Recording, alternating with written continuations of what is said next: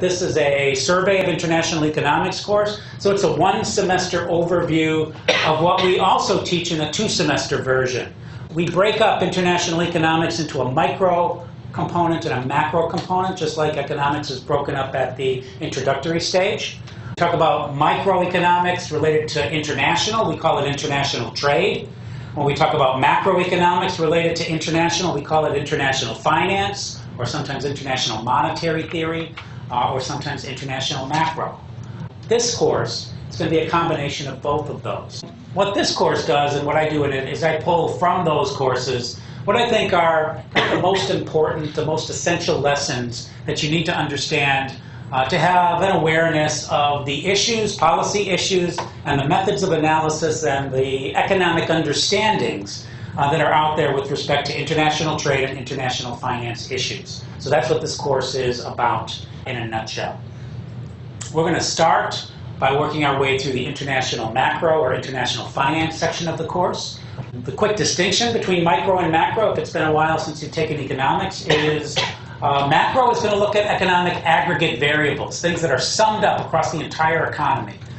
Things like the gross domestic product, which we're going to look at in some detail today. Gross domestic product is a measure of output within an economy, but it's output summed up across all of the firms that are producing all sorts of different products and services across an entire year of production. It's aggregated, macro, big picture. And we look at how variables, other macroeconomic variables like the inflation rate, the unemployment rate, the level of consumption, the amount of exports from a country, the amount of imports, all of these are aggregated variables, and we'd like to understand, if we can, the interrelationships between them. How do changes in one affect the other, and how could we potentially steer an economy towards a more acceptable outcome in terms of the macroeconomic data that we measure and report and seem to care so much about. And we'll talk a little bit about that, a lot about that as we go along. So that's the finance side. In the finance side, we're going to focus a lot of attention on two macroeconomic variables of great importance in international. One is the trade balance, trade deficits and surpluses. And you've heard a little bit about that probably in the current presidential campaign. It comes up from time to time, and you're going to learn everything you need to know about them, I hope. We're also going to talk a lot about exchange rates and how exchange rates are determined, different forms of implementing exchange rates, different policies that countries can pursue, and we'll look at policy issues relating to both of these issues as we build them together and into the kind of a macroeconomic structure so that we can understand some of these interrelationships. So we'll do that in the first half of the class. The second half of the class is going to cover international trade. Trade is the micro part of an international economics course. And there we're going to look more specifically at micro entities, meaning behavior of consumers, behavior of firms, and the interaction of those in a marketplace. We're going to begin by presenting a very simple model of just exchange. What is it that motivates individuals to come to a place and say, tell you what, I'll give you this if you give me that? What is it that motivates exchange, and what are the impacts or effects that arise because of exchange? We're going to take that and we're going to build it up and talk about the theory of comparative advantage, something I'm sure you've heard about. You may have learned something about it before, but it's a concept that's rather subtle, somewhat difficult, and something which, even if you've learned it before, it may not have sunk in perfectly, and it's worth going over again. So we'll talk about comparative advantage, what it means, what the implication is for international trade between countries. And we'll talk about different types of trade policies that countries implement and pursue. A lot of things related to things like the World Trade Organization and what it's about, things like free trade agreements, and things like trade remedy laws, like anti-dumping and anti-subsidy laws. You'll learn a little bit about the institutions that are out there, the way trade policy works in the United States, the way trade agreements have been formed and why, and some of the theoretical understandings we have about why these things are there, what good they are, who they benefit, who they might hurt, and some of the issues related to that. Key policy issue, I would say, with respect to the first half of the course, finance, has a lot to do with what is the appropriate exchange rate policy. Should you have fixed exchange rates or should you have floating exchange rates? And what is the way in which we can, what are the things we ought to focus our attention on in monitoring and measuring the macroeconomy and what kinds of things can we use to influence those outcomes. The second half of the course on trade, I would say the most important or critical policy issue is the issue of should we have free trade or should we have protectionism of some sort or to some degree. I like to call it selective protectionism because rarely does somebody claim and come out and say we ought to just close our borders down and not trade with anybody. But people do often say that we ought to protect certain markets or certain industries under certain circumstances or conditions, and I would call that a kind of selective protectionism. We're going to talk about the pros and cons of both freer trade and also the pros and cons of selective protectionism, and you'll have a much better sense of how to understand and maybe participate in that particular policy debate. All right.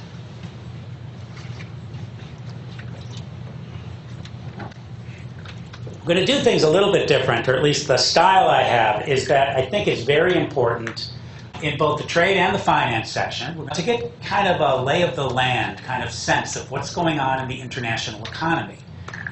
It's very typical for a lot of economics professors to just walk in and on the first day of class start teaching the theory and models of comparative advantage, for example. And from my perspective, I think, thinking about it from a student's perspective, it's hard to kind of wrap yourself around that and get a sense of why am I learning this, why is it important, why is this interesting, and why should I be understanding it? So what I like to do is I like to kind of give an overview of what's going on. In this case today, we're going to talk about what's going on in the international economy today. And we're going to look at some of the measures we use at the macro level, in particular gross domestic product primarily. And we're going to and talk about the national income identity. We're going to look at it from the vantage point of the United States. We're going to look at what GDP looks like around the world. We're going to talk a little bit, I will, about what's been going on in the world economy in the recent past and in the longer past. And so I'm going to throw out a lot of just kind of statistical data information. And some of it I'm going to want you to remember. When I do want you to remember certain data or statistics, I will tell you, this is important, remember it. Occasionally I might forget to say that. So try to remember some of the things that are important. But you're going to see so many numbers today, it'll be impossible to memorize all of them, of course. So learn to identify kind of what's probably important to remember. What I want to do is to give you just a little bit of a sense of what's going on in the international economy. Now, the way in which we measure the success of an economy, you've probably noted, is that we have this one statistic or variable, this one measure that we measure for all sorts of countries. We follow it, we track it, we see how fast it grows, and we seem to put almost undue importance on the value and its change over time. And that value or variable is the gross domestic product. Okay, now the gross domestic product is defined as total value of all final goods and services produced within an economy during the course of a year. Total value of final goods and services produced within an economy during the course of a year. Now, it's the measure, if you will, of how much actual stuff an economy is producing during the year. And we could step back from that and say, well, why, first of all, should we even be concerned or care about how much is being produced in the whole economy? I mean, we might care what's being produced by ourselves or nearby, but why should we care what's happening in the entire aggregate economy? Well, the answer, I think, lies a lot in terms of kind of what the central purpose of economics might be thought to be.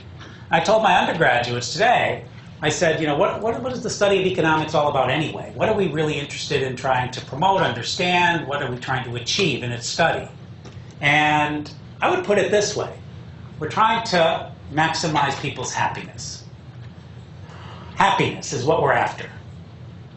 Now, happiness accrues to people in a lot of different ways.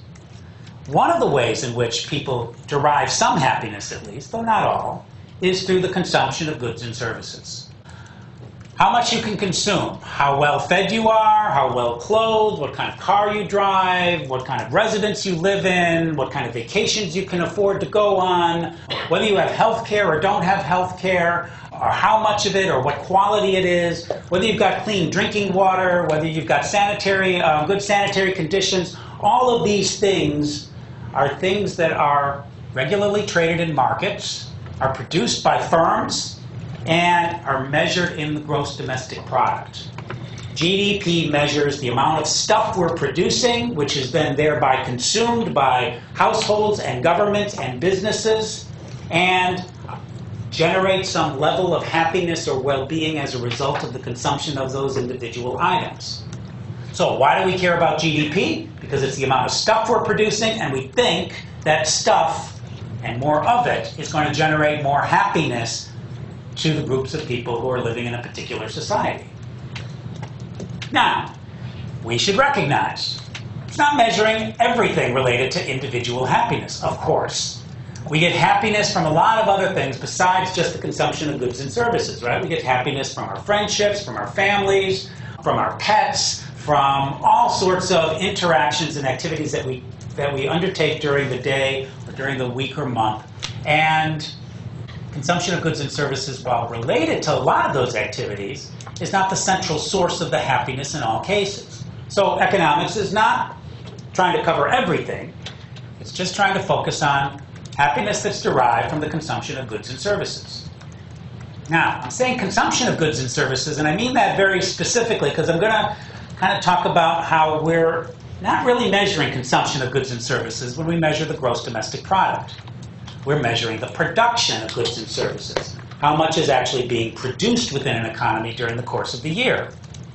Now, in a closed economy, that is one that's not open to international trade, what a country produces can be exactly equal to what the country consumes. And so production is exactly what we want to care about.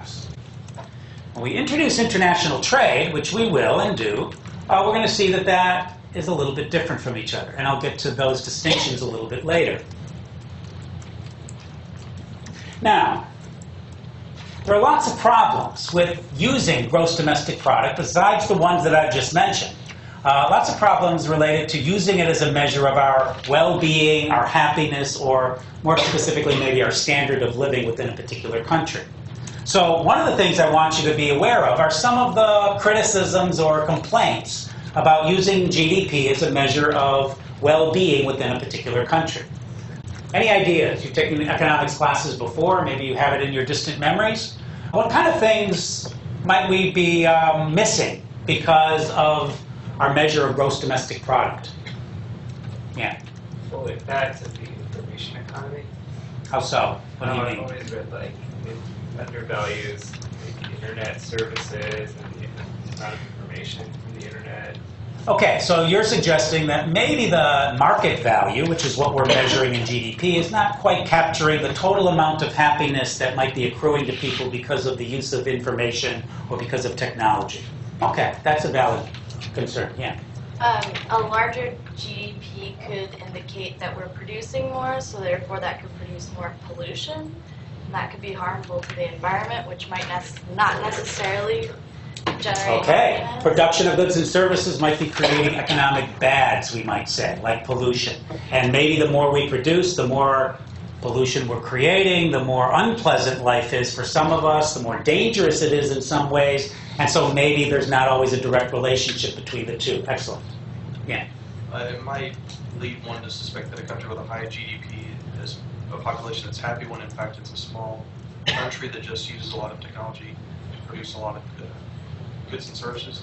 So it might be just a misreading, or you might say, well, that country has a really happy population, but it's just a small population instead of thinking. Well, one thing to be concerned there, I'm not quite sure I understand your point, but certainly one thing we have to care about is when we look at a national GDP, we don't have any idea off the top how many people are using that production, how many people are consuming it. So there's one simple correction that we can and should make in making comparisons between individual countries, and that is to divide by the population so that we can get a per capita level of gross domestic product. And that's like saying, what if we took the amount that's being produced in the economy and we equally split it up amongst all of the individuals within that particular country? Then how much would each person's share be? And then by comparing that across individual countries, we can get a slightly better idea maybe of how well off people are in comparison to each other. Yeah.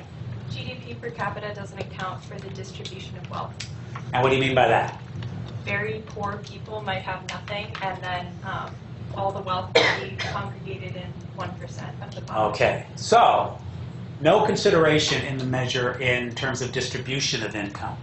Who's receiving the extra production that might be taking place? And this is especially concerning when we're talking about the growth of GDP, which is monitored very carefully. And when the growth number is big, everybody seems to be happy and all excited about it. Oh, the economy's doing well, growth is high. But what if the growth is generating more production, which is all being consumed by the very top, most wealthy people in the economy, while the poorer people in the economy are just getting more and more miserable and having less and less? You wouldn't be able to pick up that change in the distribution by just looking at the aggregate number or looking at GDP per person. So we're missing some important elements. Hold on, anybody here? Nobody has a hand. Yeah. Doesn't GDP account for something with the people abroad owning production in the country counts as the GDP, doesn't it? Right. We're going to draw a distinction a little bit later about the difference between gross national product and gross domestic product. These are two different ways of measuring our national output, and they make a distinction between whether production is taking place abroad by domestic nationals or whether foreigners are operating within the country. And so that's a distinction that might be important as well, and we're going to take a look at it a little later in the back end. It also doesn't take into account resale, like maybe like 2-year-old like homes or used cars or something like that. Okay, excellent. With time. And the distinction there is we're looking at a measure, GDP, of national income, it's sometimes called.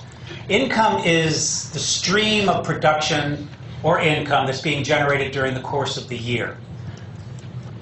What we might be more concerned about is wealth. Wealth is the stockpiling of goods and services that are there and continue to generate a stream of value, of utility or happiness to us, even after it's been used for a period of time in the marketplace. So, for example, a used car is a good example. If you drive a used car that was not produced in this particular year, its value does not get counted towards GDP. It's not a measure of our income this year. But it's generating services to you as you drive around town and get from place to place. It's generating happiness. Now, it was measured during the year in which it was produced, so it does get counted somewhere.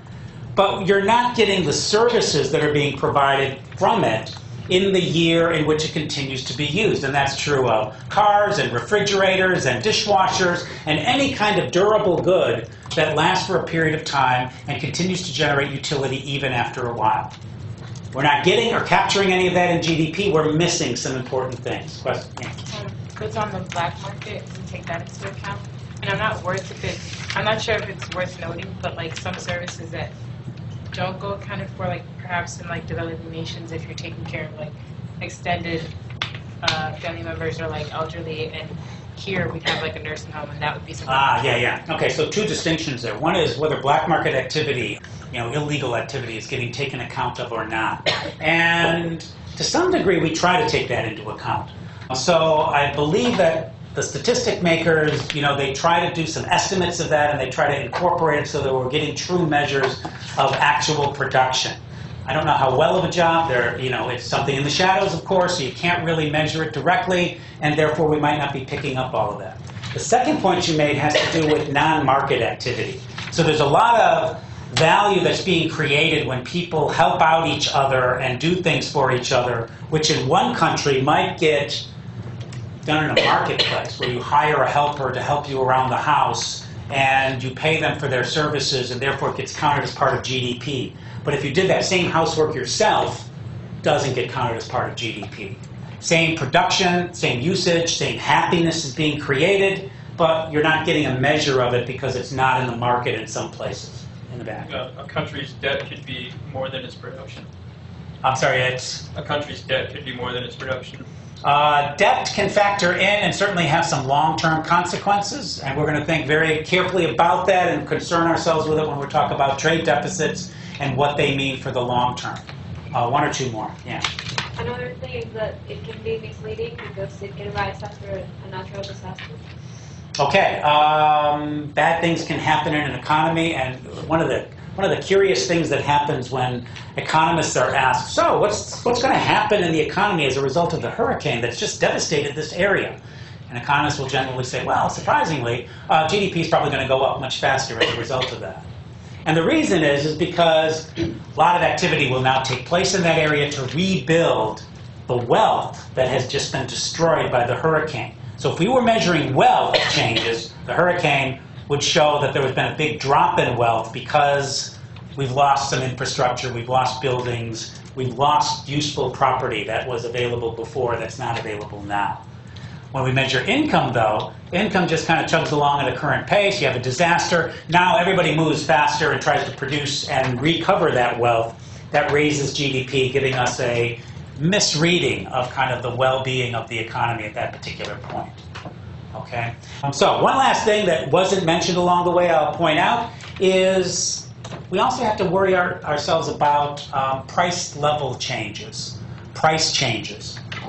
So for example, I take this bottle of water. Let's say this bottle of water costs $1. Let's suppose I produce 1 million of these bottles of water and sell them on the marketplace in the course of a year. My GDP from this bottle would be $1 million. Okay.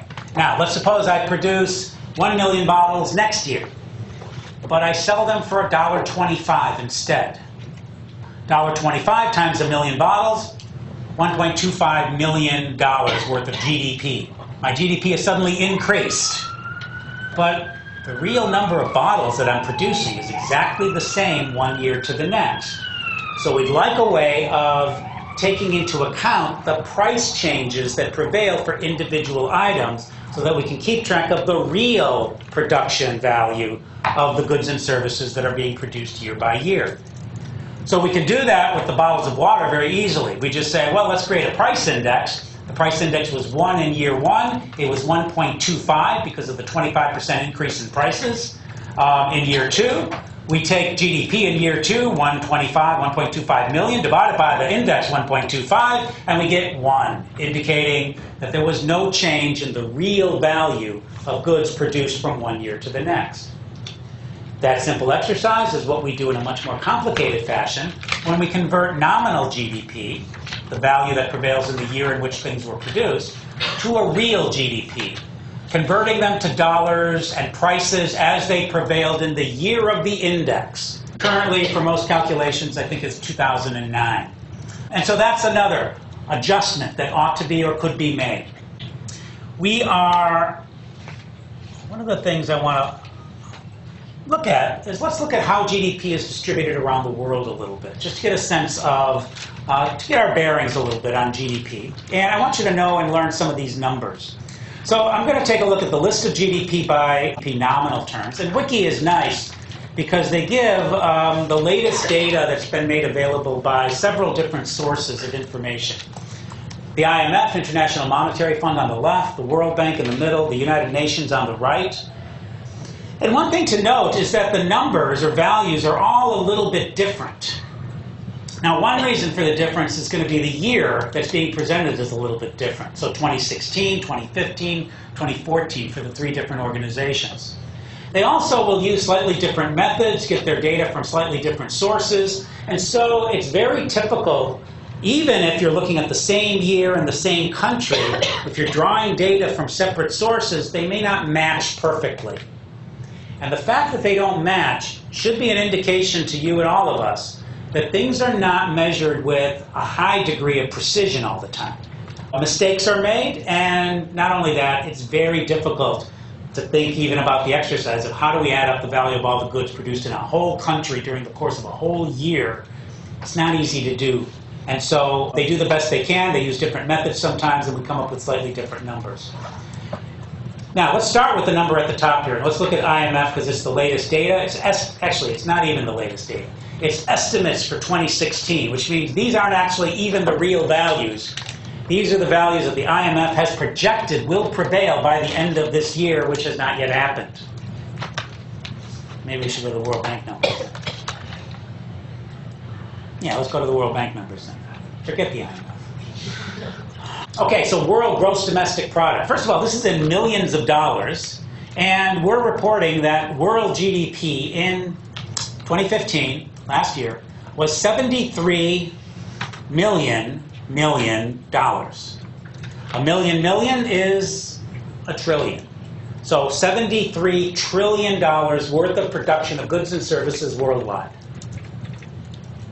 That's actually worth knowing, just to have your bearings for future references, for future numbers that might come your way. I'd like you to have some idea that GDP is around, and I'll never ask you for the exact number. I will only ever ask you for an approximate value. And if you say $75 trillion is world GDP, you got it right. If you say $80 trillion, you got it right. If you say $70 trillion, you got it right. Anything in the neighborhood is going to be okay for an approximate value. If you say $3 billion, you're way off. You're not going to get that right. So get the measure, the units correct, get the scale correct, and start to learn about how these numbers look in terms of their size. So 75 or so trillion dollars. Now, the United States, let's focus on there since we're sitting in that country right now. The U.S. is approximately, as of 2015, about $18 trillion. 17.9 there, but $18 trillion, or 18 million millions. I think you should know that number. Approximately. 18 is okay, 19 is okay, 20 is okay, 15 is probably okay, 10 is like half of that, so it's really not quite okay, and it's got to be trillions. So $18 trillion is US GDP. Now, some other countries, the EU, which is a collection of what, like 29 countries now are in the EU, is that right? So 29 countries in the EU and Europe, and they make up about 18.5 trillion. So a little bit more than US production is the European Union in total, according to this data. China is listed here as $10 trillion. So not a little bit more than half of what the United States is. And Japan at $4 trillion and so forth. And if you go down the list, you can see all of the countries that lie, let's say, above the $1 trillion mark. Mexico doing the breaking point there. The last country that's just above $1 trillion of GDP. All right, but there's a lot of countries in the world, right? I won't ask you to memorize these. A lot of countries, a lot of different values, and very quickly you can get down into the midst of this and go, okay, Bolivia, $33 billion of gross domestic product. Is that a lot? Is that not a lot? You can't really answer or compare much at all between countries unless you look at it per person. Unless you see how much they're producing per person. So we're going to look at that in a minute. But before I do that, I actually would like to take a look at this chart over here that they provide. Because this chart is actually going to give us first real strong indication of the disparities in income that prevail around the world today. So the United States is in the green there. The entire circle represents the $73 trillion worth of GDP. The United States, if you had to estimate what fraction of the total is the U.S. production, what would you say? About a quarter. About a quarter, right? Might be a little bit less than that, but it's around a quarter. 25% of all production of goods and services in the world is produced in the United States. Now, what's more remarkable about that is that the population of the United States is a mere 320 million people or so. The world has a population of about 7 billion people. So just 320 million people are producing 1/4 of all of the total output of goods and services produced within the world. That's a lot. The EU, but how many people are in the EU? Any idea? It's about 450 million, give or take. A little bit bigger than the United States. But they're producing how much? Like about another quarter, maybe a little bit less. Another quarter or so of GDP. If you took US, EU, and Japan and put them together, we are almost certainly greater than 50% of the gross domestic product in the world is being produced by 3 regions. In total, they have less than 1 billion people. And that means the 6 billion other people in the rest of the world are producing the other half and sharing it amongst themselves, presumably. That means there are some very wide disparities of income across countries within the world. Let's see how much. We can see this better by looking at per capita values. So let me go back a page. No, not that one. Here. Now we're going to look at nominal GDP per capita. So this just means divided by the population of the individual countries, and let's take a look at the rankings. Again, issued by the World Bank in the middle here for 2015. Actually, we can use IMF because they have actual data from 2015 too. Doesn't matter which one. Let's use the first column. It's easier. Okay, divided by the population now. We got the country with the highest GDP per person is Luxembourg at $101,000 per person. Now, Luxembourg is a very small country. In fact, it's more like a county in the United States. I don't think it has more than like 30,000 people or something like that. And but it's got a very high GDP per person. Switzerland is next at 80,000. Qatar is at 76,000. Norway at 74. One thing that's notable about the three countries there, Qatar and Norway in particular, is they produce a lot of energy. A lot of oil and gas production by both Norway and Qatar puts them very high on the list in terms of GDP per person. The United States comes up 5th in this ranking at $55,000 per person. That's a number you should remember. U.S. GDP per person is about $55,000. Again, another reason for remembering some values like this is for reference. Later on, you're going to be looking at, what's going on in Asian countries, and you're going to see GDPs per person, and you need to have some reference to something that you can say, is this a lot, is this a little, how does it compare? If you don't have in your memory some values for perspective, it's very hard to get that perspective and know what you should make of things. Yeah? That's a question. Does Qatar account for guest workers? This is GDP, and so any kind of production that takes place internally, even by guest workers, is going to get counted as part of GDP, yes. All right. Monaco, look at over here. The United Nations says Monaco has $187,000 per person, and Liechtenstein is $157,000. Now, those are a little bit misleading, if only because, like I said, these are countries, if you will, that are about the size of counties in the United States. So if you took a circle and put it around a small region of the United States, where a lot of wealthy people live, for example, you would find that its per capita income is very, very high. But can you exploit that? Can you get that across a country of 320 million people? That's a little bit harder to do. All right, there's another value I want you to look at here. And first of all, just kind of note how quickly it drops off. How you get into the mid-40s and low 40s when you're even at a country like Canada. Canada at 43,000 compared to the U.S. at 55,000. Average production then is quite a bit lower. That's a significant drop in total production per person. In a country, Canada, right, our neighbor, that to me looks just like the United States in most respects. It doesn't look like they would be poorer as measured by this particular value. You go to other countries like Italy or South Korea, the numbers fall back. One number I'd like you to know, perhaps, is this one, the world. Because that'll give some perspective as well. Average GDP per person in the world is about $10,000. That makes GDP in the United States per person over 5 times higher than the average, and starts to get at the very large disparities of income production that are taking place in countries around the world. A couple of other countries that I think are worth looking at for comparison is, first of all, Brazil is here at $8,600, just for the Olympics there. That's less than the world average. So Brazil would be a poorer than average country, according to this measure. So China comes in at level ranking 72, and it's at about $8,000 per person. That means 5, 6, 7. 8 times 7 gets you to the U.S. So it's 7 times less, on average, per person than production in the United States. India is another good country to take a look at. Another large country with over 1 billion people. India comes in at $1,600 only per person, compared to the developed countries where it's greater than $30,000 or $40,000 per person. Great disparities. And then, just look at all of these countries that are down there, many of them with very large populations, and we're looking at GDPs per person that are less than $1,000 per person. The degree of poor versus rich is very notable when you look at just income. This is just production that takes place within a year, true, but it's showing you great disparities of income across countries within the world.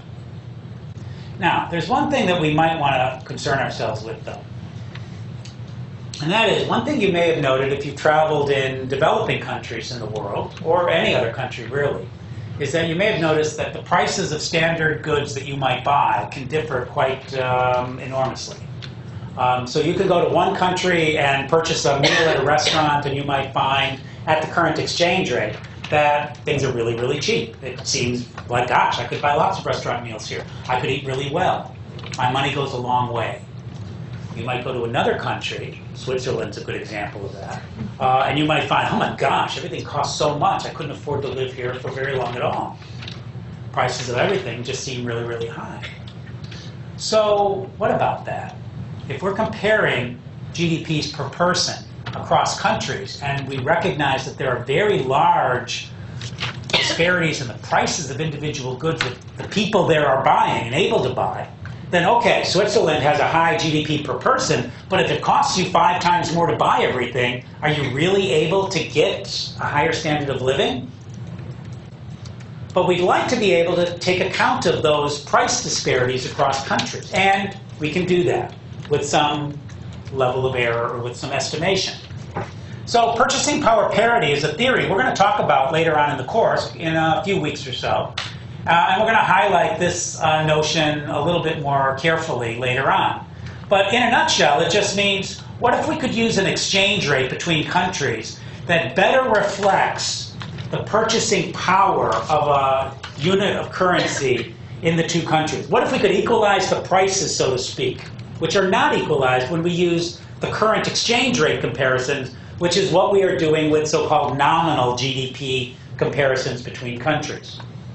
So we use a different exchange rate, a constructed exchange rate, to do PPP, purchasing power parity.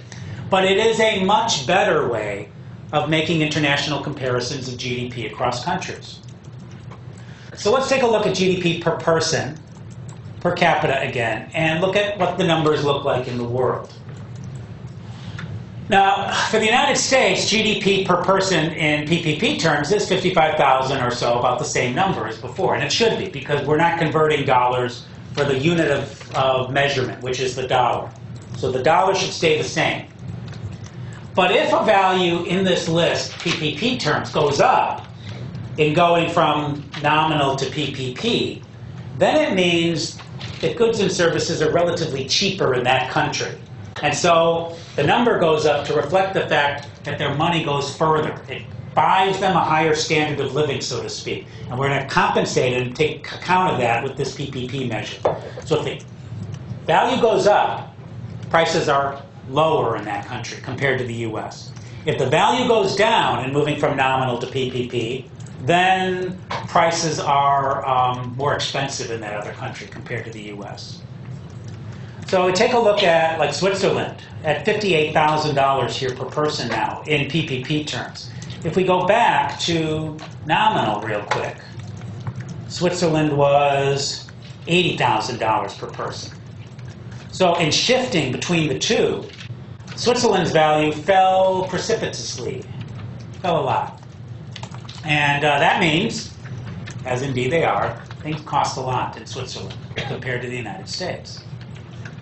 Okay, we've got some other countries on the list here, though, at the top. Qatar went up, actually, to $132,000 per person. Luxembourg fell just a little bit, so it's a little bit pricey to live in Luxembourg. Singapore is up there, Brunei, Kuwait, Norway, all higher than the US now, and the United States is still there at 10th in terms of GDP per person in PPP terms.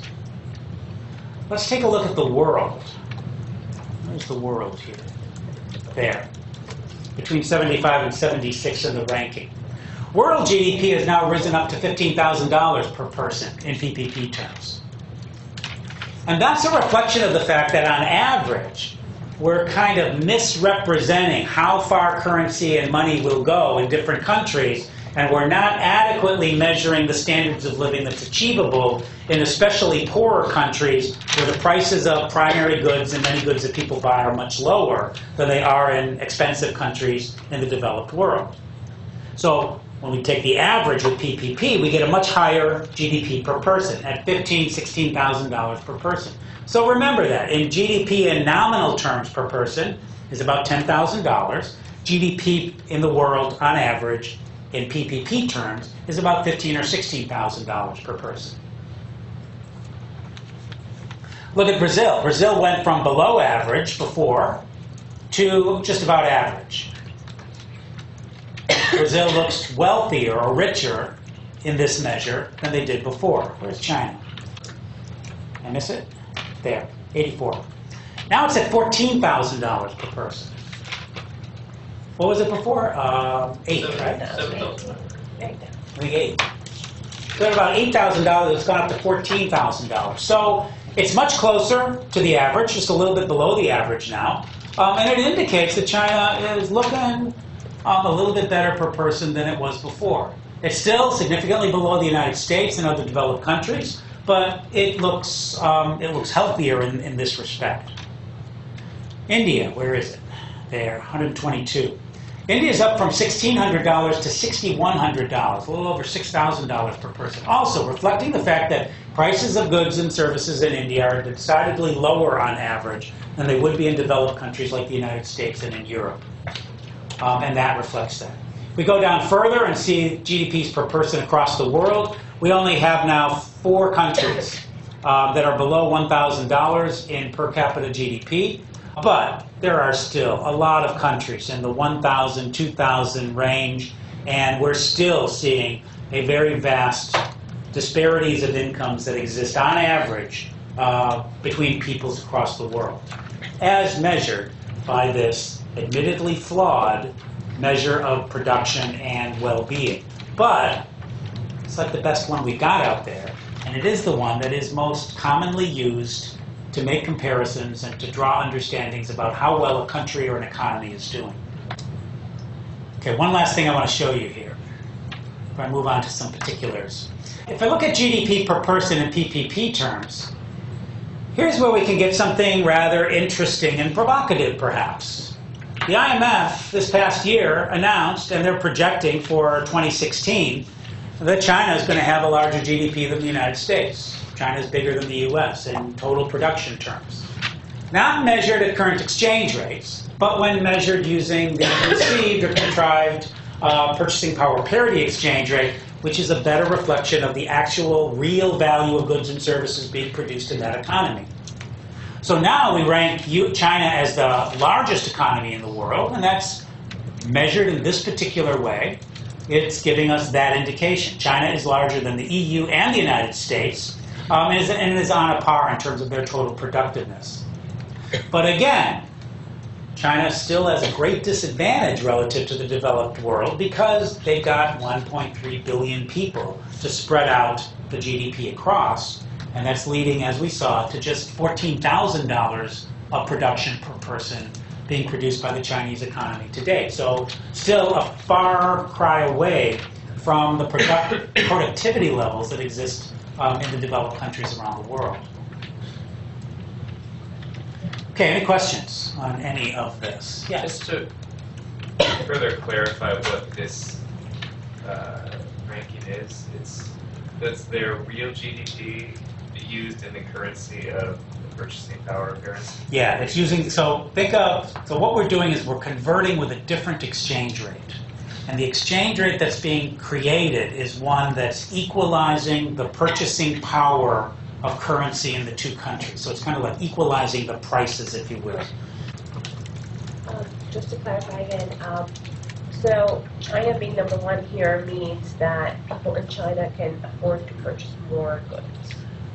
Well, no. It means China is producing more goods overall in real terms than the U.S. is by itself or than the EU is by itself. So it's the largest producer in the world when we measure it in this particular way. Okay, but when we are talking about PPP per capita, that is a measure of how much... That's taking this 20 trillion and dividing it now by 1.3 billion. That gets us the $14,000 per person. So that is the purchasing power. So the higher up, like Qatar, would be more expensive in comparison with China. They're both producing a lot more per person not in aggregate terms, because it's a much smaller country, but they're producing more per person. And I forgot which way the Qatar went. Qatar was number one, and China was producing around 10,000 or 14,000 per person. Per person, okay, Yeah. right. But did Qatar's go up or down in moving from nominal to GDP? Qatar was the number, like... But not the ranking, the value. Oh. Okay, so let's look. So GDP per capita in nominal terms, Qatar was at $76,000. And when we do it in PPP terms, 76 to 132. So the number went way up for Qatar. That meant, oh gosh, that means that Qatar prices are really, really low in comparison to what they would be in the United States. I don't know why it's like that. I've not been to Qatar, so I don't know why. Have you been there? Is it cheap? No, I've never been there. Okay. So go to Qatar. Yeah. But bring a lot of money, because. Okay. So the higher up you are in this ranking, that means the lower your prices. Well, no, that's not quite right.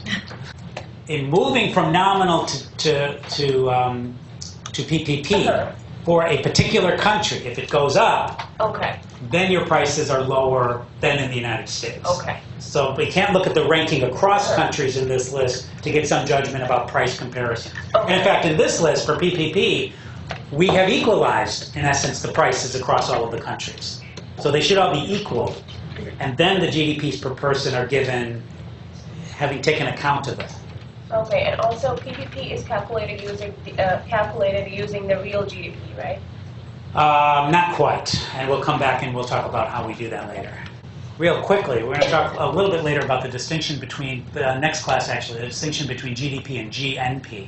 So GDP, which is what we're measuring here, is measuring all of the physical production that's taking place within the country, regardless of the source of the producers, the workforce, where they're from, and it's kind of taking into account, I think, the remittances and flows of money that are flowing back and forth. But what gets produced within the country per person is what's being measured. I guess one of the critical issues is are we dividing by the local population, or are we dividing by the local population plus the guest workers?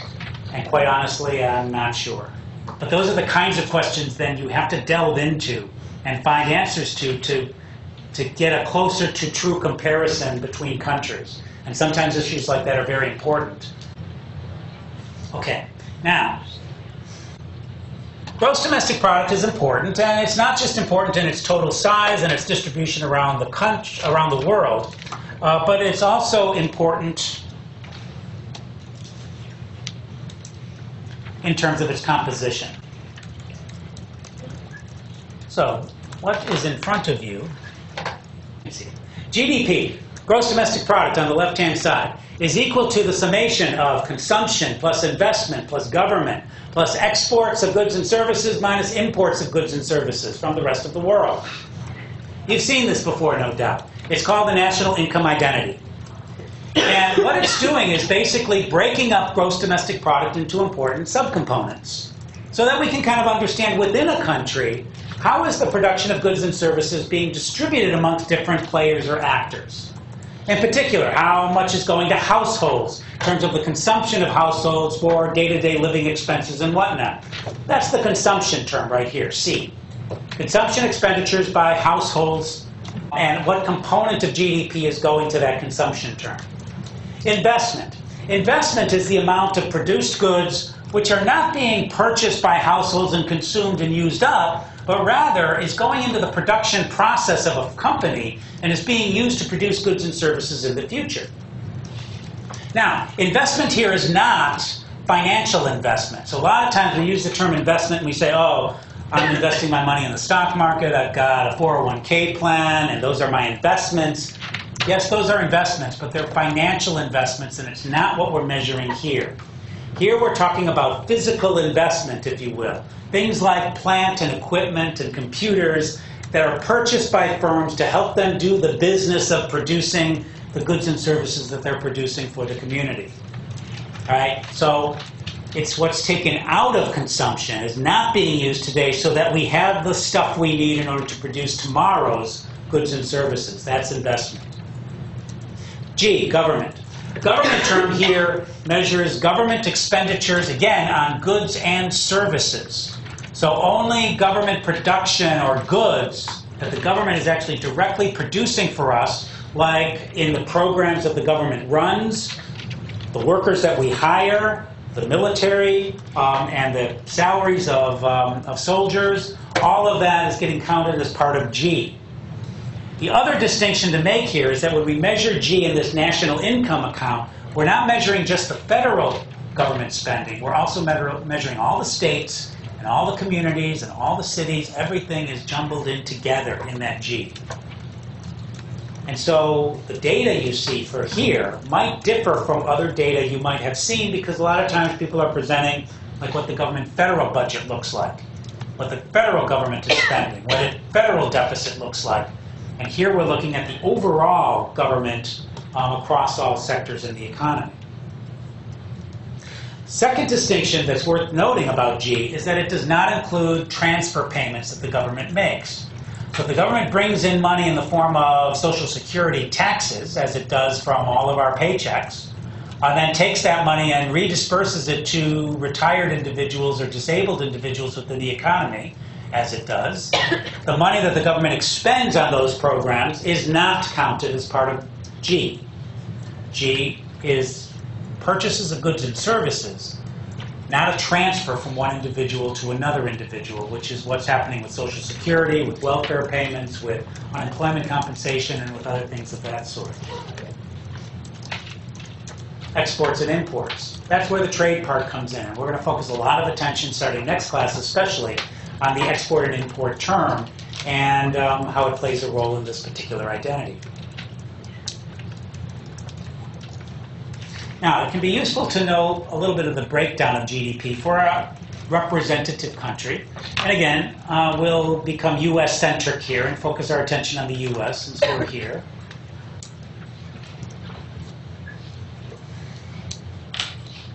Okay, from a link in the supplementary readings of the text in the syllabus, you can get your hands on this indicator of gross domestic product and its breakdown for the United States. And it's, I've got it listed here in 2014 and 2015, but if you go here and swing to the left, you'll see it goes back. And it goes back to the 80s and the 70s and the 60s and the 50s, all the way to the beginning of the data stream, which is 1929.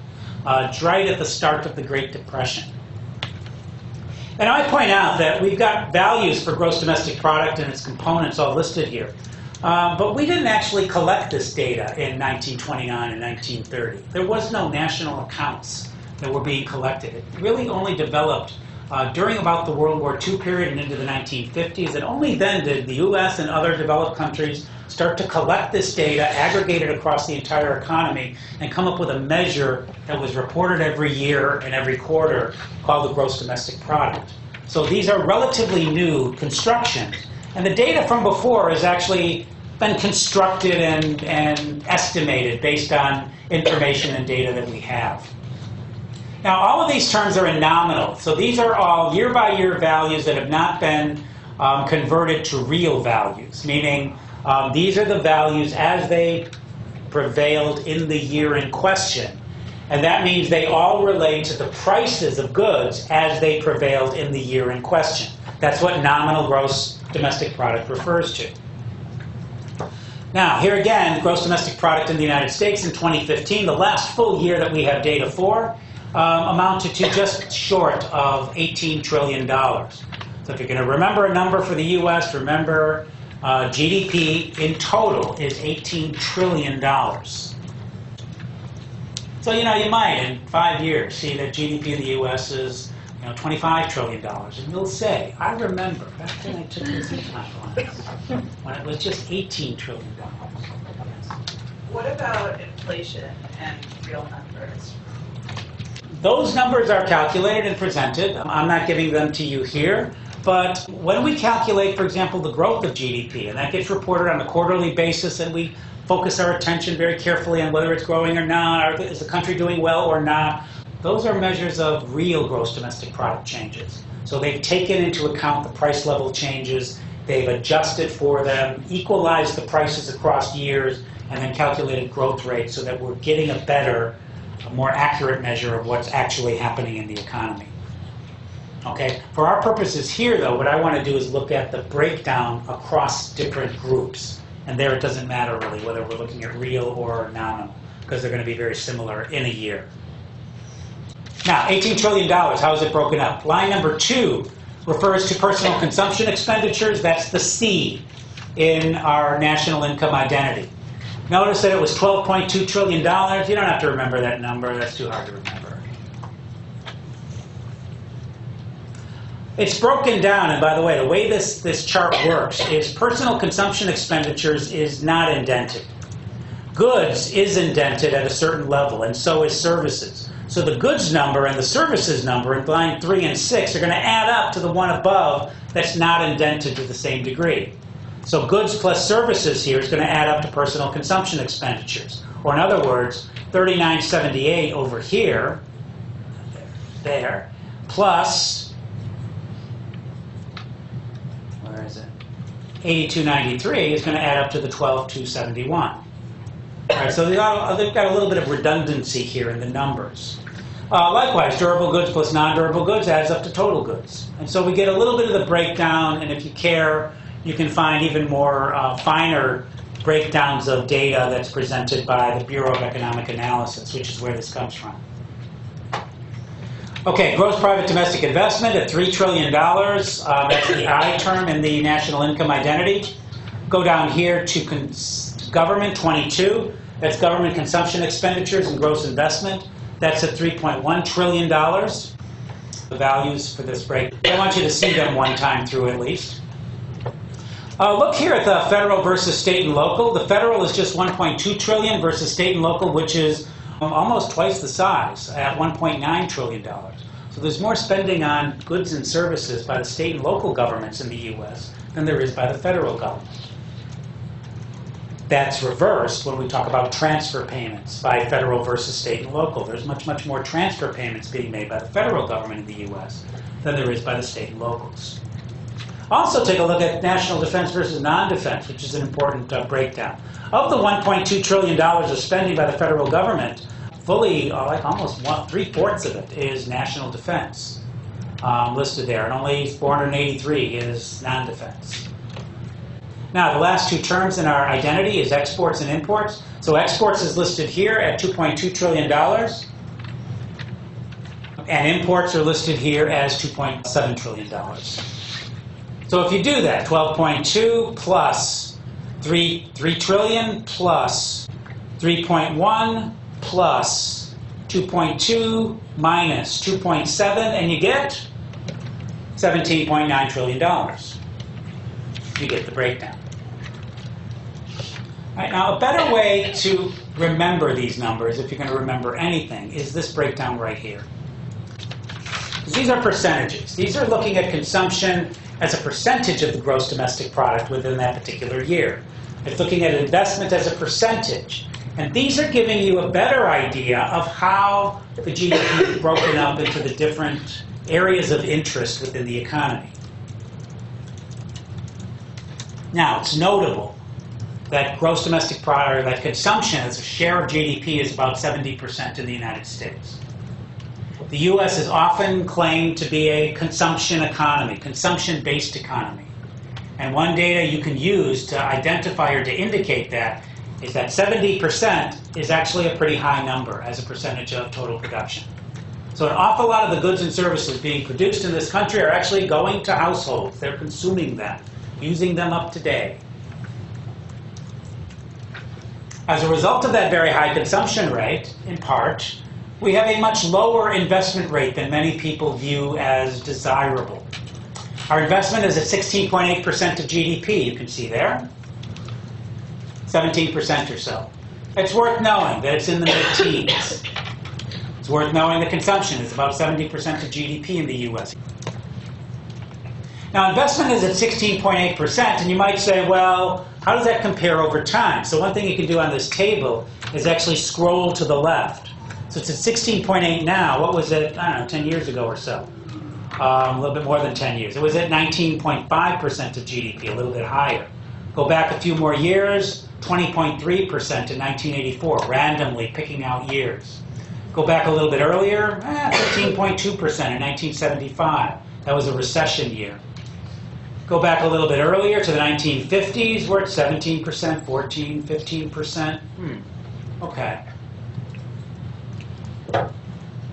Investment is in the teens.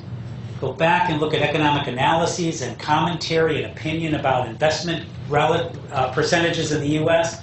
To a T, you'll see people complain, it's too low, it's too low, it's too low. The U.S. should have higher investment, should invest more for the future, it would help it grow faster, would help raise the standard of living.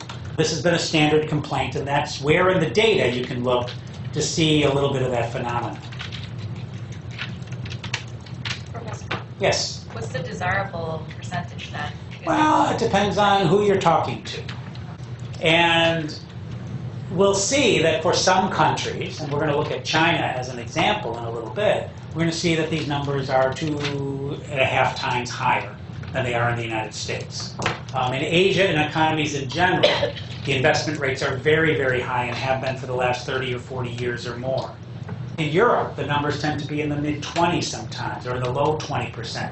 So the U.S. has had a relatively low investment rate compared to an awful lot of other countries. And yet, the U.S. continues to be the largest economy in the world, by some measures, continues to produce a very high standard of living for its people, despite having what many observers have claimed is too low of an investment rate. So part of what I'm throwing out here is not really an analysis of is that a correct comment or not, but rather just this is what people have said. So you get a sense of what people are concerned about, what they look at, what they say when they see this kind of data, what ranges are viewed as too low, what's viewed as being high, so that you get a little bit of a sense of that by looking at these numbers. Yeah. Is there like an explanation for why economists argue that we've done so well even though our investment percentages are not desirable? Well, investment is how many kind of goods and services we're tucking away to help produce other goods and services. And that is one thing that will affect our growth rate, without a doubt. Another thing that affects our growth rate, though, is innovation. So coming up with new ideas, leveraging the production and investment that we have already, and making values rise even faster, despite the fact that the amount we're plugging into it is low. Another reason might be your suggestion earlier, which is that maybe we're measuring it improperly in some way. So we're not able, investment is not the perfect measure to kind of indicate the growth success of a country because it's missing some of the information and technology that's allowing us to grow a lot faster. So there are some things like that that might contribute to the discrepancy. Yeah. Are there ever any measurements where the consumption by Americans abroad is included either in the domestic, in our consumption, or is that included in maybe foreign GDP? I don't know offhand. Consumption by Americans abroad, whether we would include it somewhere, I don't know if we have a measure. I'm not sure if it would be that significant. I don't think we have that many U.S. nationals living abroad. But having not seen the number, I don't know. Yeah.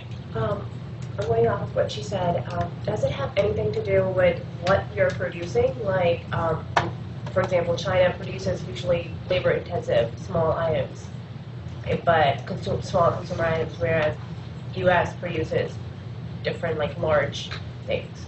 Yeah, I mean, it could have a lot to do with measurement of manufacturing goods, which are somewhat easier to measure than it is services values, and whether we're accurately measuring services values or not. So there could be some discrepancy there that we're missing in some ways. Yeah, that's Is it also possible that infrastructure already having the infrastructure in place would lower the amount of investment you needed to make?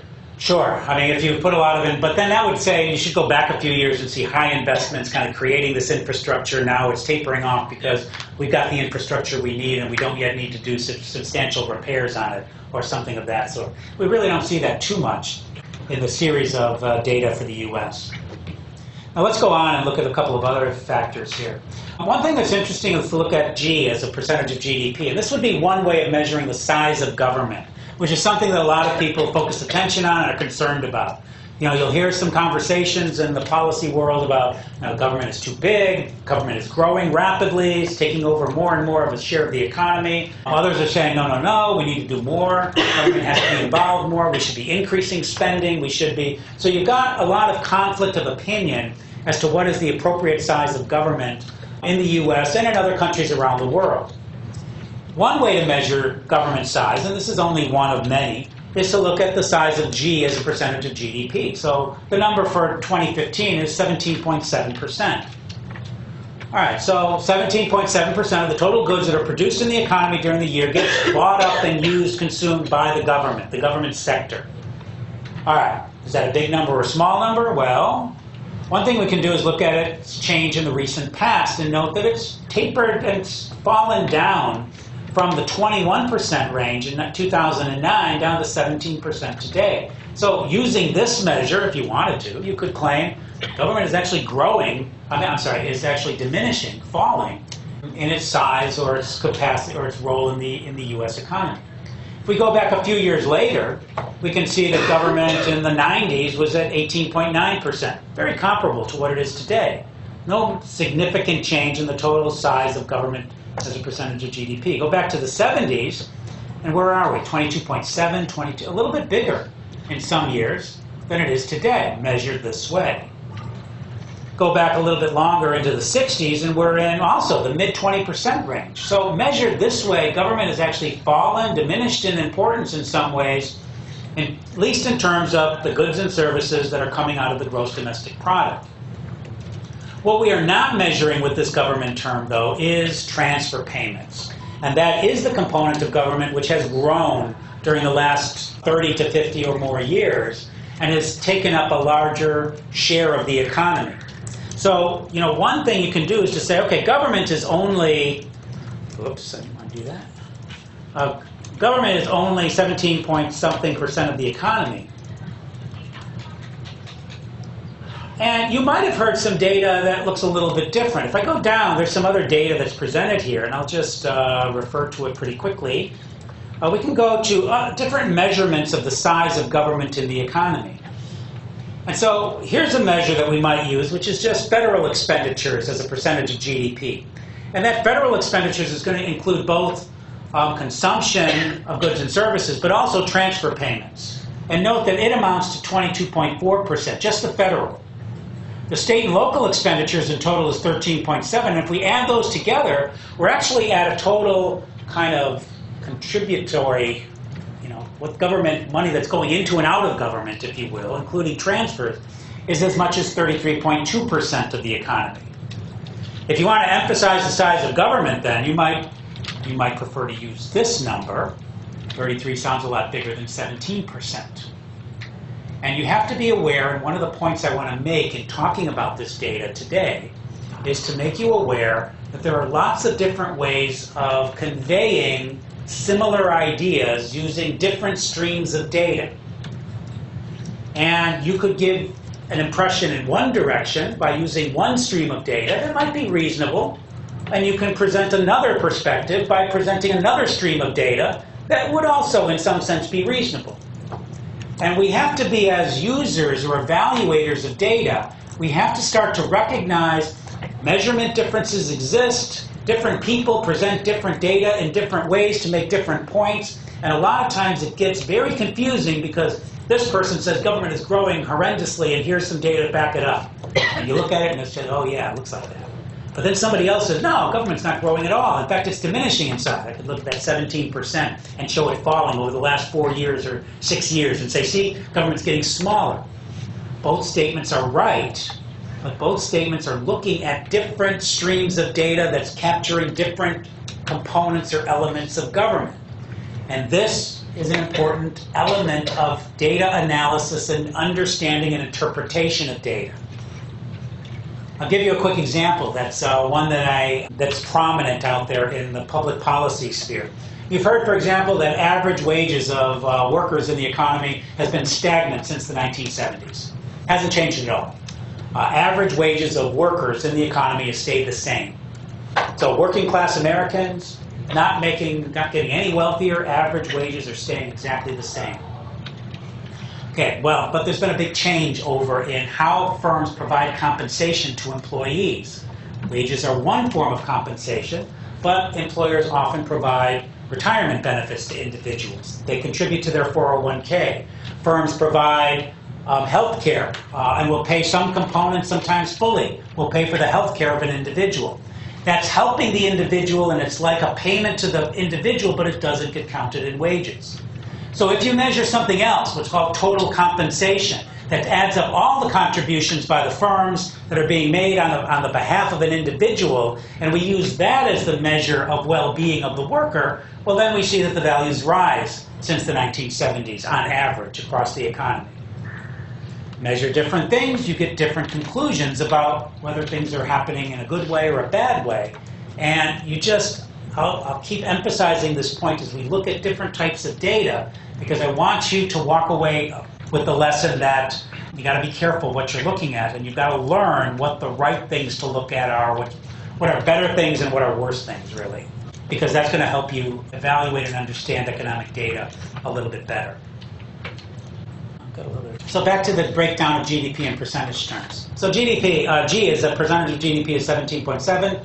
Let's look at exports and imports, and you'll see that exports are 12.6% of GDP, imports are about 15% of GDP.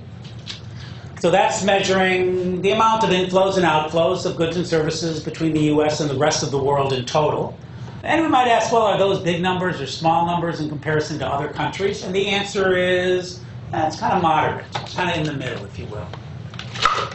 Some countries, like I've seen the numbers for Malaysia, for example, and was kind of astounded to see that exports as a percentage of GDP in Malaysia are like 75% of GDP, and imports are like 70% of GDP. I mean, it's a kind of an assembly economy where lots of intermediate inputs come into the country. They assemble lots of products, then they ship out the products to other countries around the world. They make income on the processing part of the production process. But you've got loads of imports coming in, loads of exports going out. And there's been a lot of economies that are functioning in that particular way. We look at the United States at 15% to 12%. Sometimes we add those numbers up and say the importance of trade is about 27% of GDP, is how important trade is to the US economy. And in comparison, that's not a very high number. And in fact, some have often used and looked at the US and said, we're not a very open economy in some ways. The US is kind of closed because we don't trade all that much with the rest of the world. Now, that's measured in terms of percentage of GDP.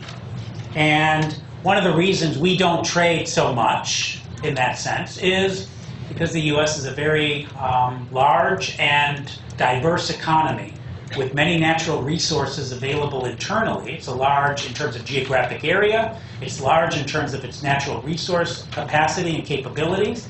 It's productive in terms of its population and skill level of its population. And so therefore, the US can actually and does produce an awful lot of the goods and services it needs internally within the country. It doesn't need to produce or trade as much as a very small country does for reasons like that. The other thing I want to point out is to look at trade as a percentage of GDP as we go back through the years. So let's go back 20 years or so. And we've got trade at, look, 10.7 and 11.9% is exports and imports. So we've dropped off about 5 percentage points on each term, right? Go back a few more years before that, another 20 years or 15, 20 years. And we're at 9 and 7%. Much, much smaller component of trade, back 30, 40 years ago. Go back even further. And you'll note it falls in the 60s to just 5 and 4%. Very closed economy in some sense, back in the 1960s. We didn't trade that much. International trade, globalization, it was just not as big a phenomenon going back to the early post-World War II period in the United States. And go back even further still into the 50s, it's down to the 4%. And I want to show you a couple of also interesting things that arise in the Depression years and in the post-Depression years. So let's go back to 1929, the first bit of data that we have here, and note that consumption then was 74% of GDP, so a little bit higher as a percentage of GDP. is consumption. Investment was a similar range, about 15%. But look at government as a share of the economy back in 1929. This is before the New Deal, before the growth of government that kind of came with the New Deal era of the 30s and the post-World War II kind of boom in government that took place. So government was only 9.1% of the total economy at that time. And exports and imports at the 5% range, we were not trading all that much. Notice how trade falls off from that 1929 level in the 1930s. This is the era of the Great Depression. Gross domestic product fell precipitously in the early years of the 1930s, from about 1930 to 1934. It then grew very rapidly from 34 to 36 or so, and then fell again very rapidly in 1937. So we had kind of two dips in the Great Depression years. There's a description of that in the readings, and kind of take note of that, because you're being presented in the notes with a description of different changes in growth rates of GDP in different recessionary and depression periods. And kind of having some sense of what's really bad and what's not so bad is useful to have as well. I'll come back and I'll look at that just a minute, a little bit more in just a minute. Now, the last thing that's kind of interesting to look at here is, first of all, look at what's happened to investment. 16% of the economy in 1929, this is before the Depression hit. Looks how it falls down to 3% of GDP in 1932. So business activity fell dramatically, growth in the economy dropped. Notice how consumption goes up to 82%. That's reflective of what you might call a starving economy. Everybody is producing and spending all of their necessities. There's not much extra to go around anywhere else. And notice also that the size of government was only, well, it grew from 9 up to 15%, so it was growing as a share of GDP. But part of that was probably GDP was falling a lot, and government was staying at about the same level. So we're not actually getting like a big surge of government spending in the Depression years, in the early stages, to help us get out of the Depression. But look what happens in the 1940s. See anything interesting that happens there? Early 1940s, World War II. Government consumption goes. Government grows from 16% 1939 up to 21, 39, 48% in 1943 and 1944. So that was a time when everything the government was bringing in and spending was on armaments, on war materials. And we were, half of what the U.S. economy was producing at the time was actually going for defense or for armaments and for war materials at the time. Notice what happened to consumption during that period. So you know they say that World War II got us out of the Depression. And in some sense it did, but the way we got out of the Depression is not a very pleasant way. We got out of it by spending a lot on bombs. A lot of lives were lost. Consumption was driven down dramatically, so the people that were at home, were not participating in the war effort abroad, were skimping and saving and living very meagerly. It looks like the economy grows dramatically because GDP goes up suddenly, and so we get this big surge in the growth of GDP. All that's good, right? Well, not necessarily, when the reason it's going up is because we're in the midst of a great calamity and a great war effort that's leading to death and destruction both internally and elsewhere. So it's not the most pleasant way, of course, to get out of a recession. All right, so you can see some of that information there in this data. Now, the last thing that I want to draw your attention to before we finish today is I want to go back to the national income identity and highlight an element of it that is of some importance. So gross domestic product is equal to C plus I plus G plus exports minus imports. I want to focus on this last term, exports and imports. Move it over a little. Now, first of all, and this is a distinction I'm going to make more explicit next time. When we talk about exports and imports, we're talking about exports of goods and services, G&S, and imports of goods and services. We're going to see that there is multiple ways in which we can measure the difference between exports and imports. And we're going to walk our way through all of those different measures next time in class. But what I mostly want to focus our attention on is this last term, minus imports. There is a strong presumption in the world and in policy circles and by casual observers that imports represent a drag on the economy.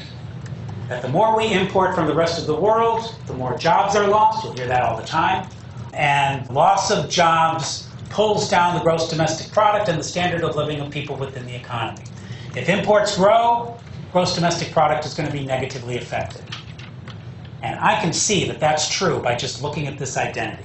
I've got GDP is equal to C plus I plus G plus EX minus IM. So therefore, if IM goes up, GDP has to go down according to this identity. Well, let me show you something else. And this is a way in which this data will often be analyzed and reported. Okay, I'm going to show you something. If we go to the national income accounts on our syllabus here, and go down to here, U.S. National Income and Product Accounts. This is the BEA.gov website. All the data that I just presented to you on the table comes from this site. And you can get lots of information available at your fingertips by going here. I'm going to look at interactive tables, GDP and the National Income and Product Accounts. Click on that. I'm going to click on Begin Using the Data. I don't know why they have that page.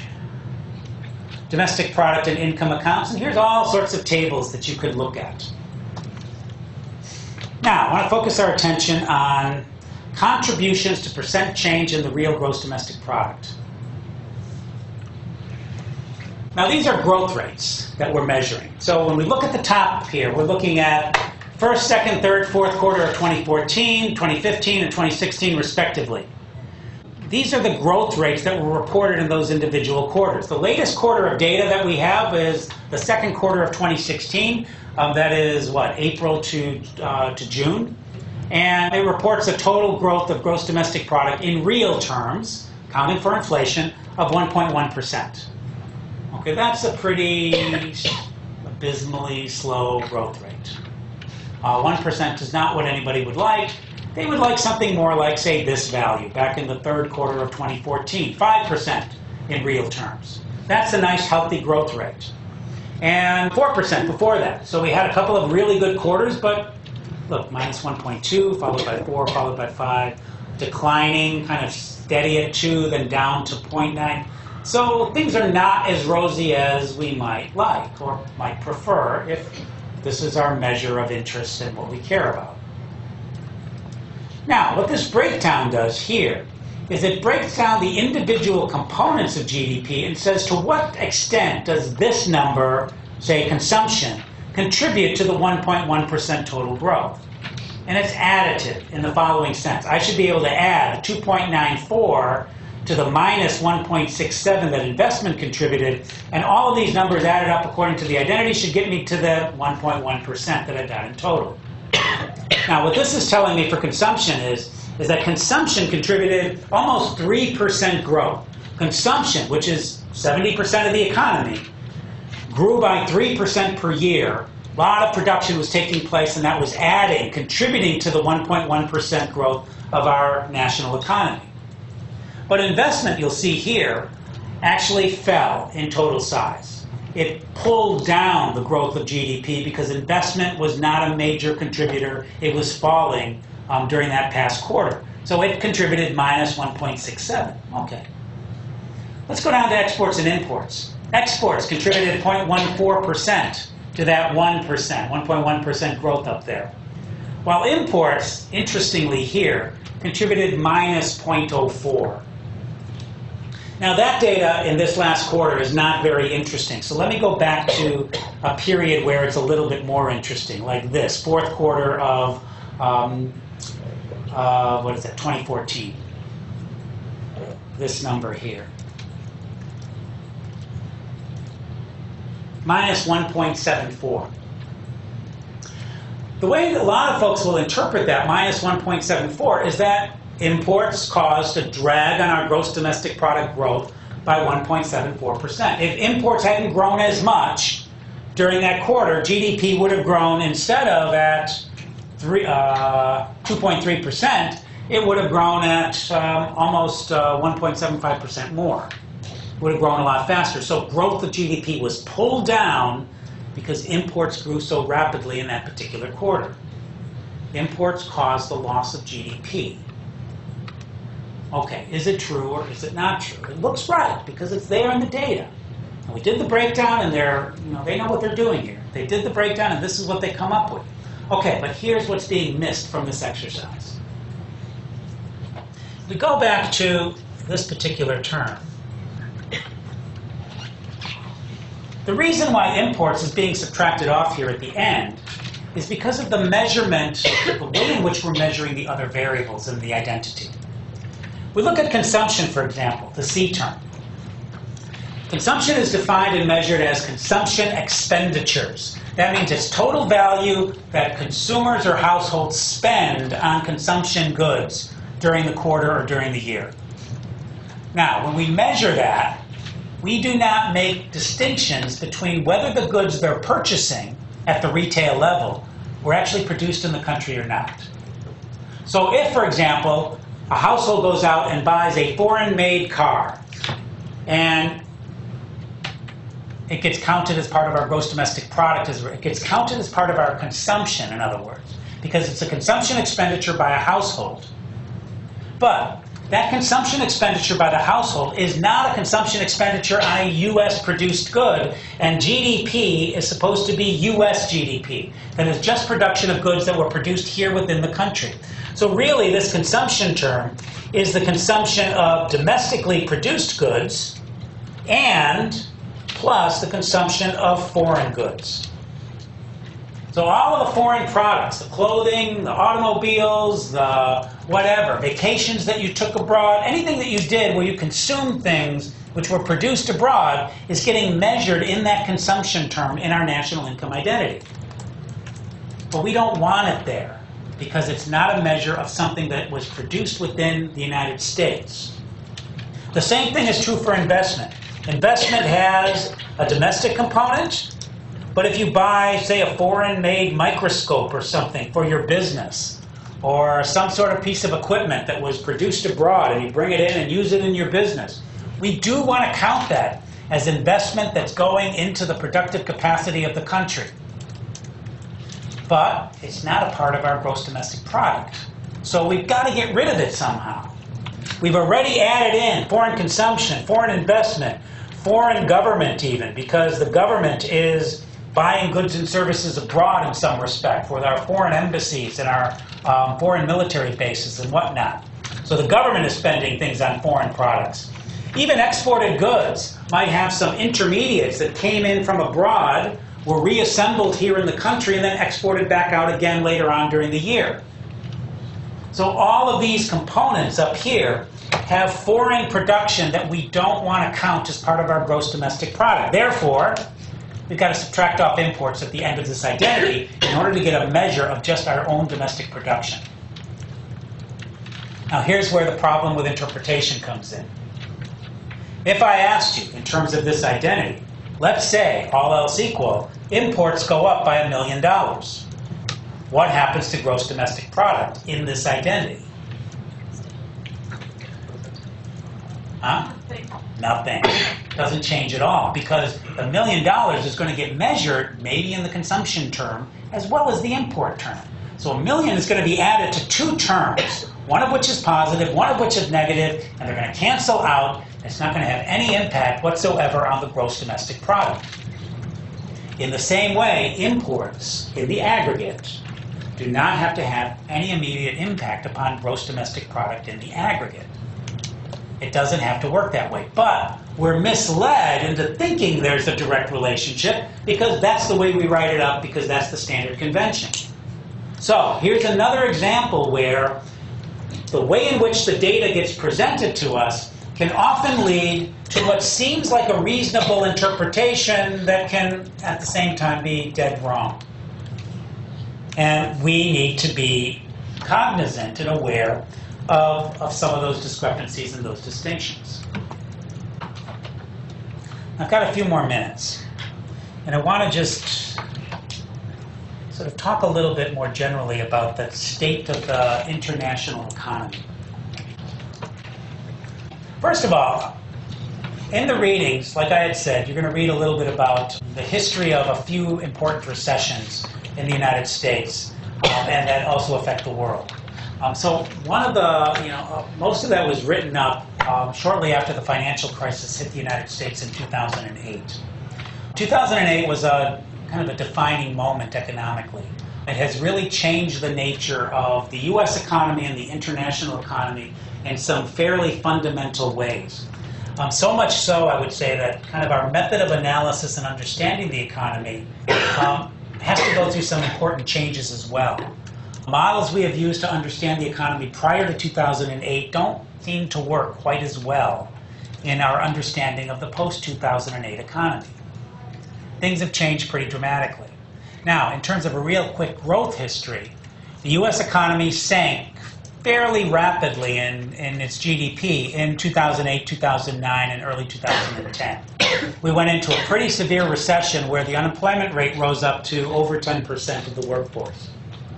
In previous recessions, and you can look in the data in the notes, in previous recessions, we very often had deep recessions with high unemployment and recovered very, very quickly from those. Growth rebounded, economy grew rapidly, jobs came back, workers went back to work, and within a year or two, the economy would be back to its previous self, kind of chugging along and doing well for people.